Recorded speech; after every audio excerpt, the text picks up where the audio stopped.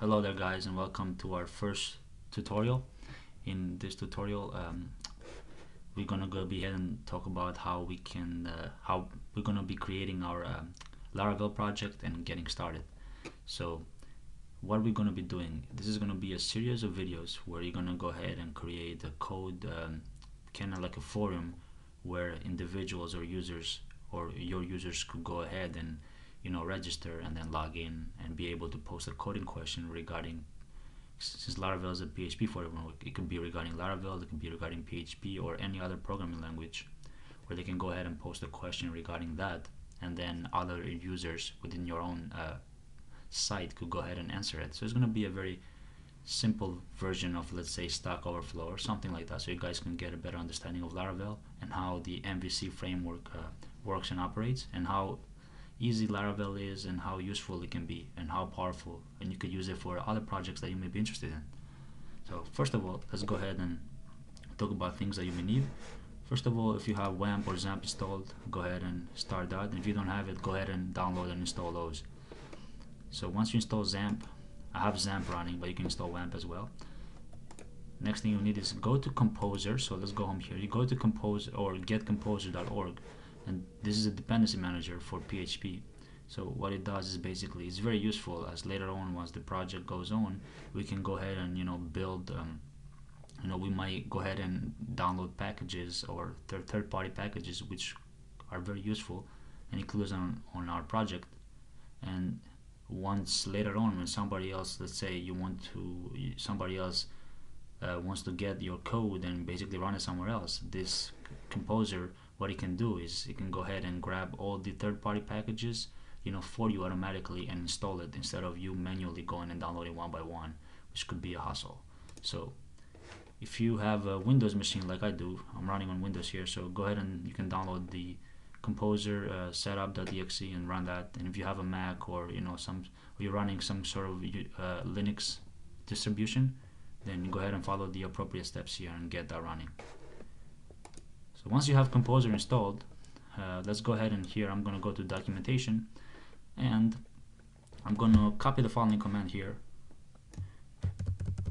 Composer create project. And what this allows you is to create a Laravel project using Composer. I'm going to open the command line. You can go and open the command prompt on Windows and make sure you navigate to the directory, to the XAMPP directory, and go within the htdocs directory. Within there, I'm going to go ahead and simply run the command, and I'm going to go ahead and download. I'm going to call the project Code Hub, but you can call this anything you would like or anything that makes sense to you. And I'm going to go ahead and run this. So what will this do? Basically, Composer will go out and basically download all the packages and anything associated with Laravel here, or Laravel needs to run. So we're going to go ahead and download all the packages and all the code, and it will create this project, and it's going to put everything under the Code Hub folder.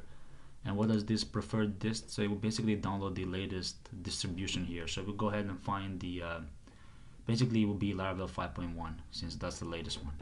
And as you see here, you will go ahead and find all the packages and all the the dependencies that Laravel needs, and it will install all those.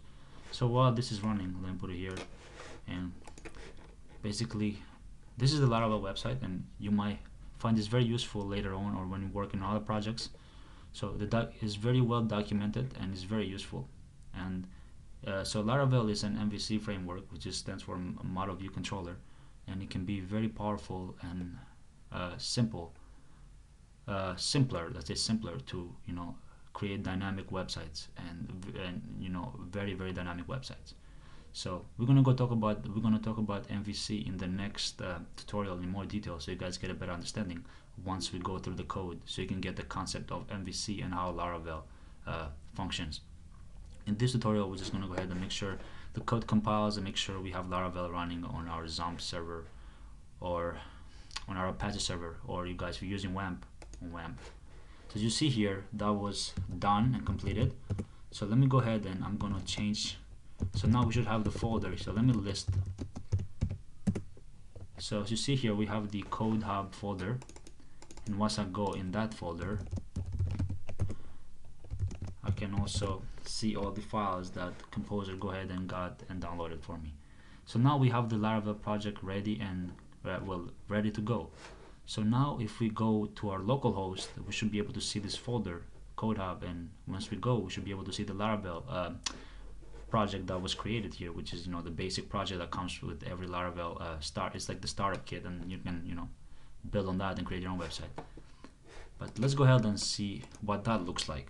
So I'm gonna go ahead and go to localhost here, and actually I'm gonna localhost and type the name of the folder here, so Code Hub. And as you see here, you must click on the public folder. So in the public folder, is where the index file is, where the HTML loads. So I'm going to click on the public folder. As you see here, Laravel 5.